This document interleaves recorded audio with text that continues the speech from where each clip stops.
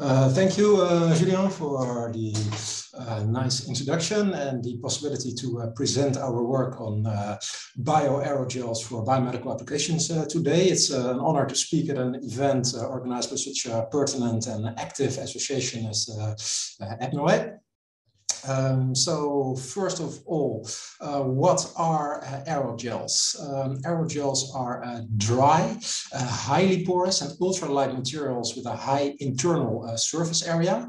They can be made by drying hydrogels using supercritical CO2. Other drying methods, such as vacuum drying, result in capillary tension in the pores, which is caused by the liquid surface tension at the solid-liquid vapor interface. And the capillary stress is strong enough to cause a high shrinkage in the gel. But during supercritical drying of wet gels, the fluid inside the pores is removed under supercritical conditions of the CO2 fluid mixture. And since there are no menisci at any liquid vapor interface above the critical point, the capillary stresses are no longer acting, and consequently, the network morphology of the wet gels can remain intact with minimal shrinkage. So aerogels were first described in 1931 by Stephen Kissler, who removed the liquid from a silica gel via supercritical CO2 drying to create a solid porous material that kept its 3D structure. In the following decades, technological constraints limited aerogel research, but in the 1970s, technological progress revived the field, leading to several developments, such as the use of other elements, as well as synthetic polymers for aerogels. Thanks to their high porosity and high internal surface area, aerogels were initially mainly applied as insulation material, as a catalyst support, or for the purification of gas streams, for example. In the 2000s, aerogels based on natural polymers started to be investigated in a systematic manner. Polysaccharides such as cellulose, chitosan, alginate, pectin are abundant, biocompatible, and renewable. They are widely used in everyday products. And aerogels based on these polysaccharides were coined bioaerogels. So bioaerogels can be made from polysaccharides without any crosslinker. They're generally made via polymer dissolution, gelation, although this is not always necessary. Solvent exchange from water to a solvent that is miscible with CO2, such as ethanol or acetone. And lastly, drying with supercritical CO2 to keep the network morphology and the shape of the aerogel precursor. When it comes to biomedical applications, bioaerogels have a number of advantageous properties. They're lightweight, so easy to transport. They are dry networks, which limits bacterial growth and preserves the shape. Because bioaerogels are made via a number of steps, there are many possibilities to control their properties. But they may also present advantages from a functional point of view. For example, their high internal surface area may allow for a high drug loading. And in my presentation, I will focus on two types of aerogels. Let's start with pectin aerogels for drug delivery.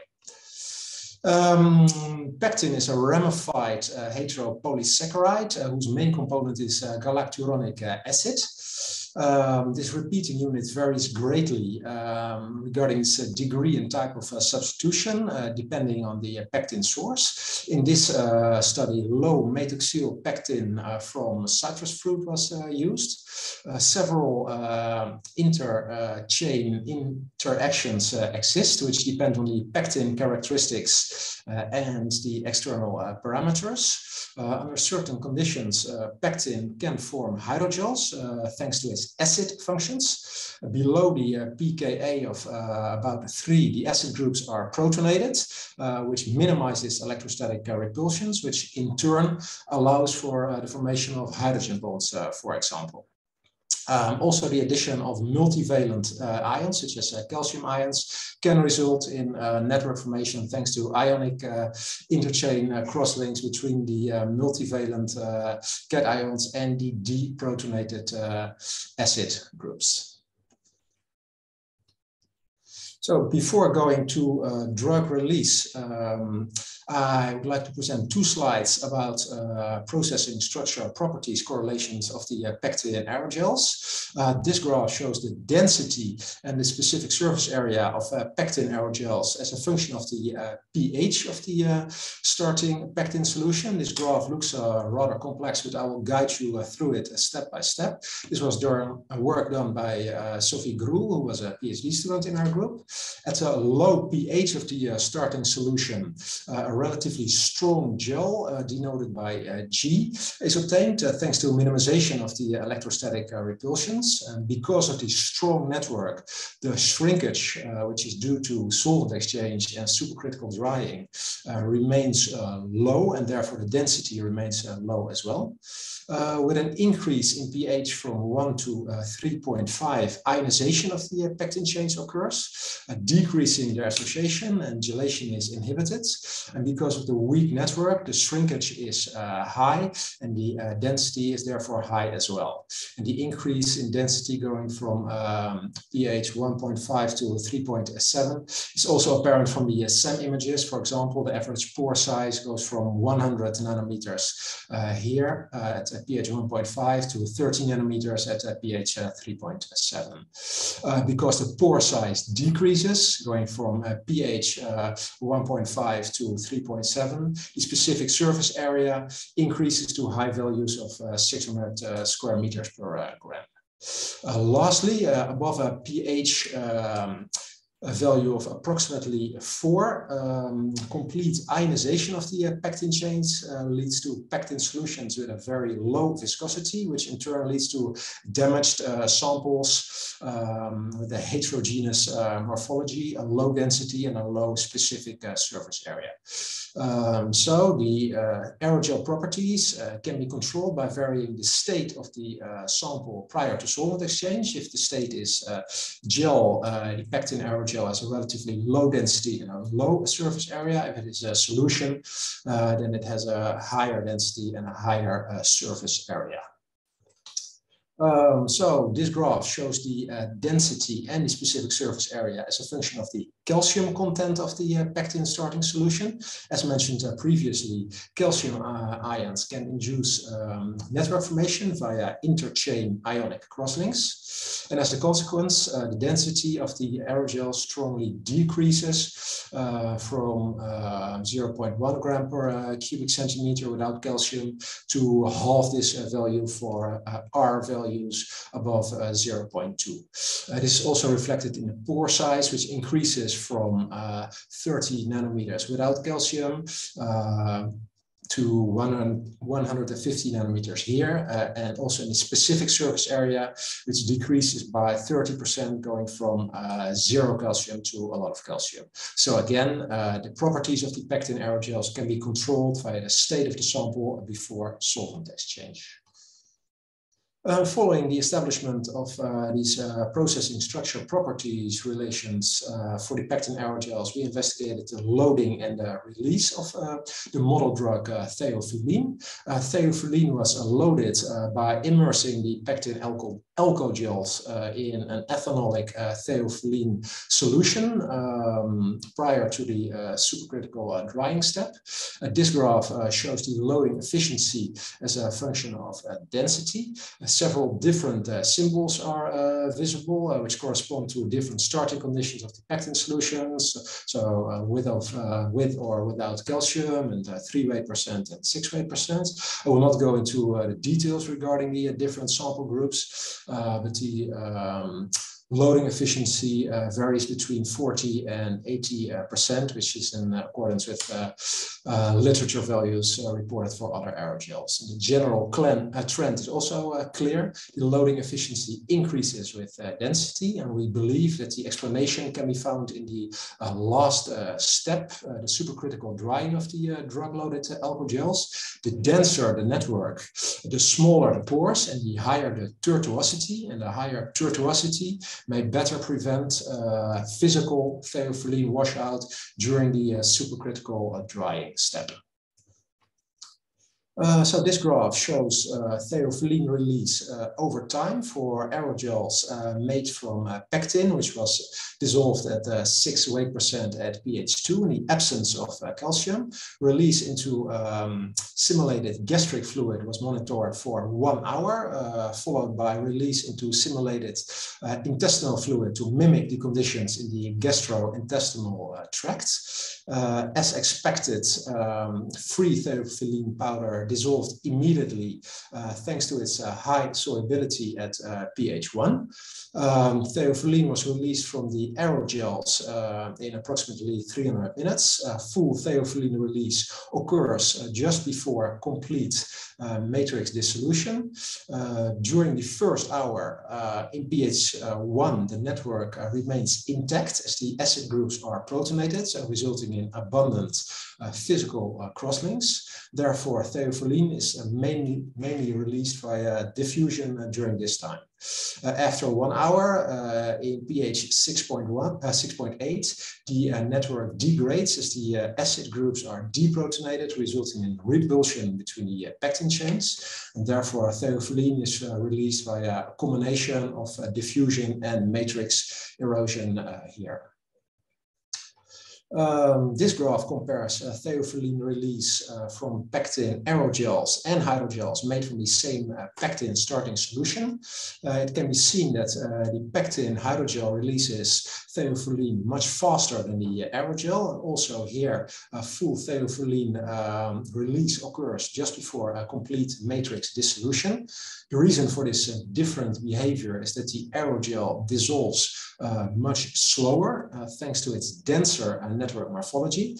And this may sound counterintuitive, but when such a weak hydrogel is dried supercritically to form an aerogel, it contracts a lot, and a denser network is less prone to erosion as the solvent penetration is slower due to the smaller pores, the higher tortuosity, and the thicker pore walls.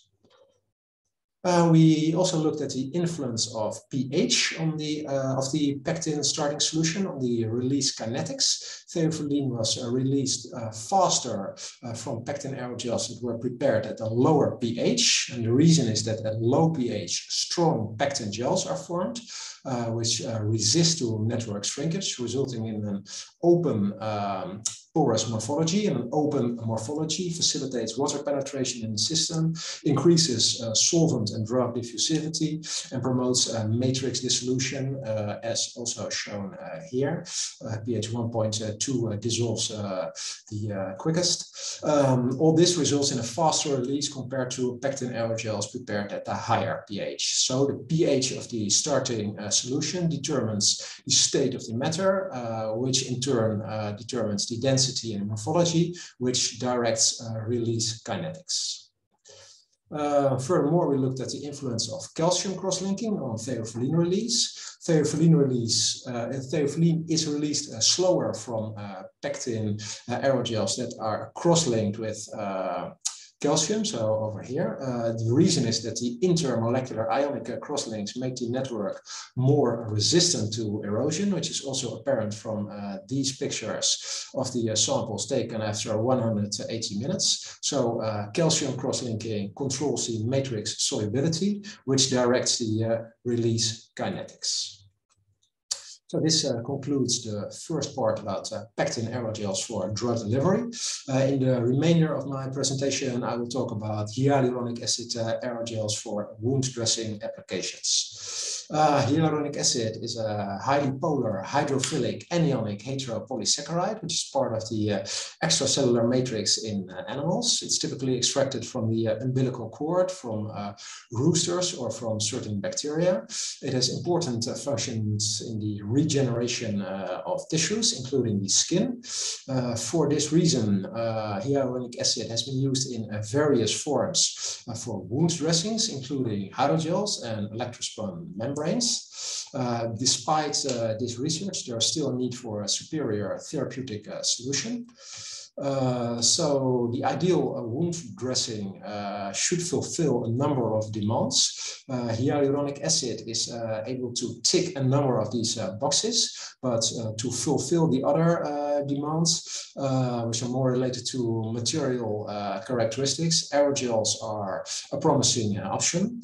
As a small reminder, aerogels are dry, ultralight, and highly porous ultralight materials with a high internal surface area. And because of these unique properties, aerogels potentially allow for O2 and CO2 exchange, the absorption of a high amount of wound exudate, and the controlled release of therapeutic agents, which are useful in the wound healing process. So taken together, hyaluronic acid aerogels have great potential as wound dressings.